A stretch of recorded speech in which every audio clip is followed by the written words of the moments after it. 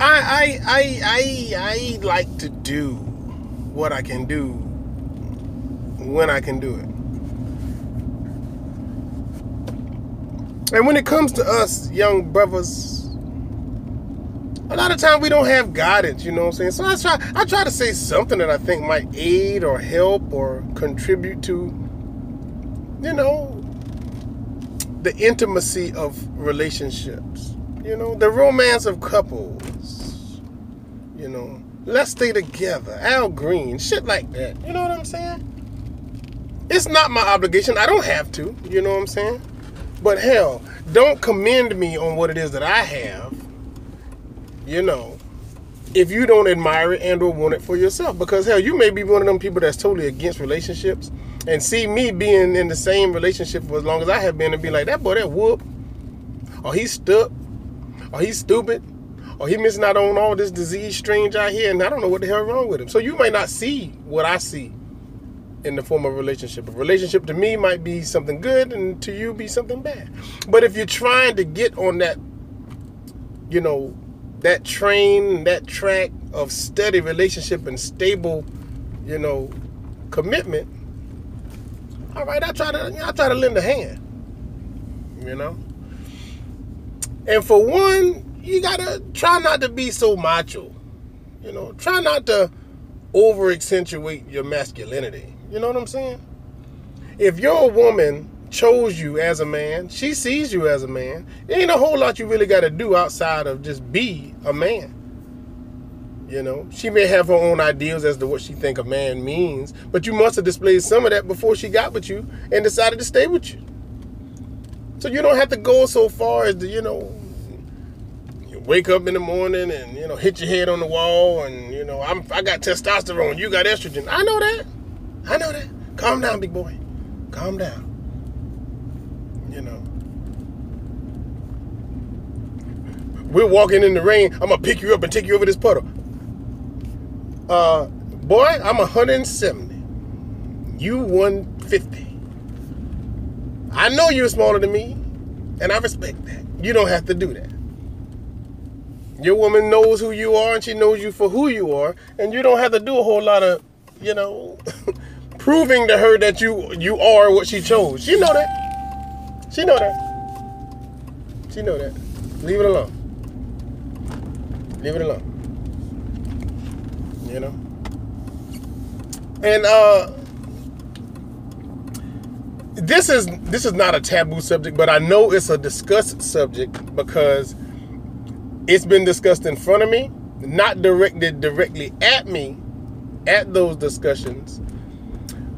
But of course, I can play devil's advocate on both sides of this particular topic.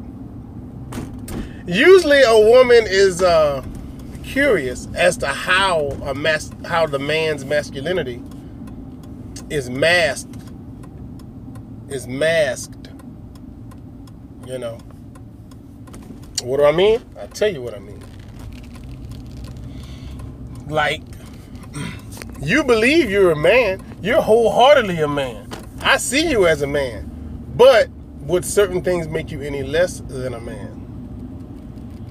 Oh, yes. And the first thing comes up is when they get a little wine in them. The women, they get a little wine in them and they're discussing it. And the men in the room and the men are in the conversation with the women. Then the woman will start to get a little lightheaded and then she's like, why you out? I don't know why women sound like this when they get wine in them or they start to drinking. Why you act like you can't let me play with your booty?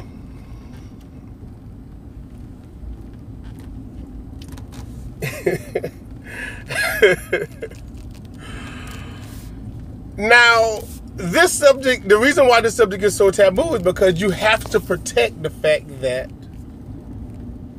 there's nothing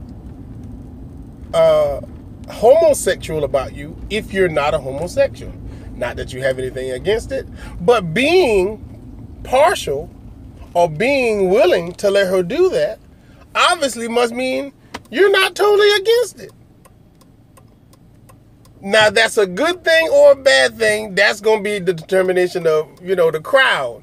Because the pressure comes from the crowd. Because here the other guys looking at you like, why your lady say that? And then the girls are like, Yeah. You know?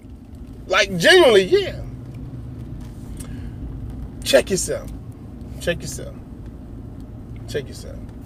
If the woman didn't have no thought in her head already that you might be homosexual and you've been handling business all along, this is not going to change anything. And this is something that she wants to do, which is why it came up amidst the wine. The Latin phrasing is vino veritas. Vino veritas means truth comes from wine, or gin, or vodka, or brandy, or bourbon. So she might have already had this notion like, I'm going to do something that I think would make you less likely to not want to be with me. Okay?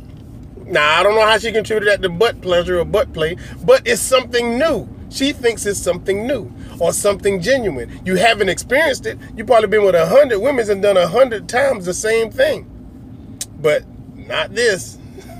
This ain't you doing something to a woman. This is me doing something to you. You liking it, and then you don't want to leave me. You want to stay with me. You want to be with me.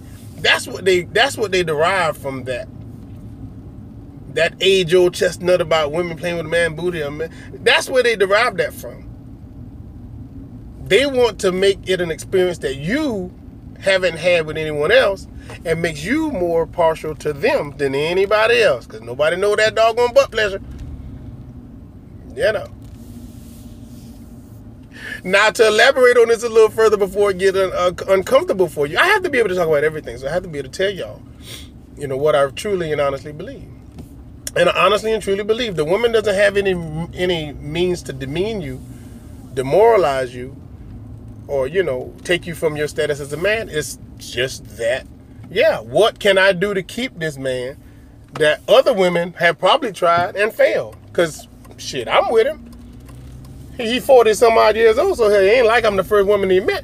Other women have tried to be who he wanted, and they have failed. So how can I ensure that my spot is secure? And this is just an example. This is just an attempt to try to secure their spot. Now, here's how I flip it to where you guys can kind of understand her motive, because what the hell do you think you be doing? Matter of fact, it ain't even no think. What do you intend to do when you doing all the shit you do, all that extracurricular stuff? You got a vibrator you didn't tell about that fit on your finger. You down there doing the ABCs and 1, 2, 3s with your tongue for 30 minutes or an hour. Don't give me that shit about, I do that for me. No, the hell you don't. Because if you didn't get the reaction out of her, you wouldn't do it. It wouldn't be just that, oh, I'm doing it for me. If you don't get the reaction out of her that you desire when you go down orally on her, you wouldn't do it. Now, call me a liar, Jim. And I've been in the business for a while. Everything you do to her where she's not engaging, but you're engaging her, whether it be the touching or the licking, the sucking, and all this stuff, and the eating of the booty, that's all for the reaction that you get that intensifies the moment. And if she didn't give that reaction, you wouldn't have no reason to do it anymore. So don't give me that shit about you do it for you. It's what you get from her. And also, she ain't about to go nowhere. Boy, I put that doggone Oral Roberts on her last night. I put the Oral Roberts on her last night. Boy, she ain't going nowhere.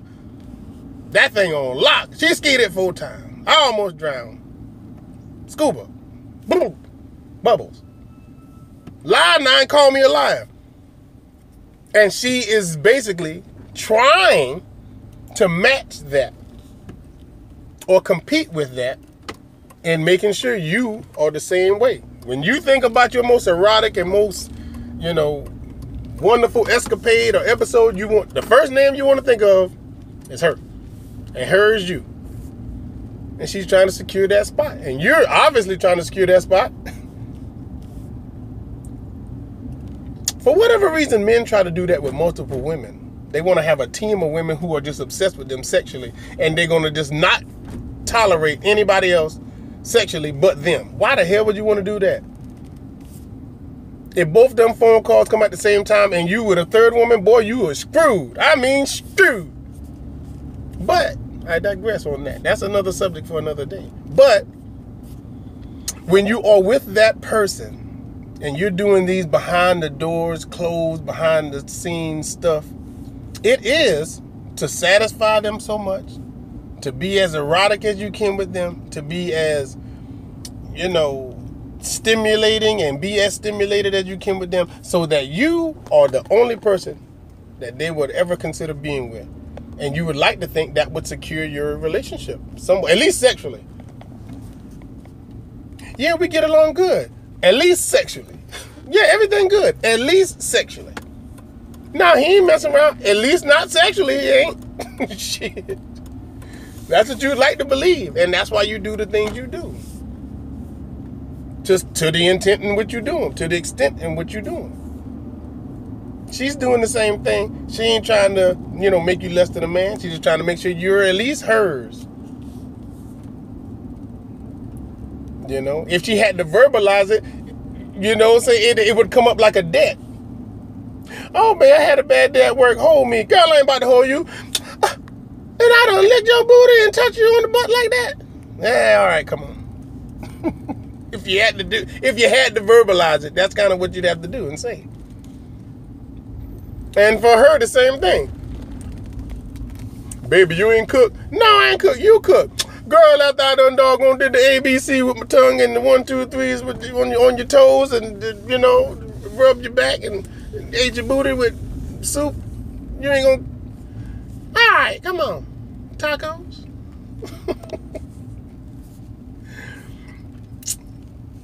You drop all of the masculinity and the pride and anything that you wouldn't do for anybody else.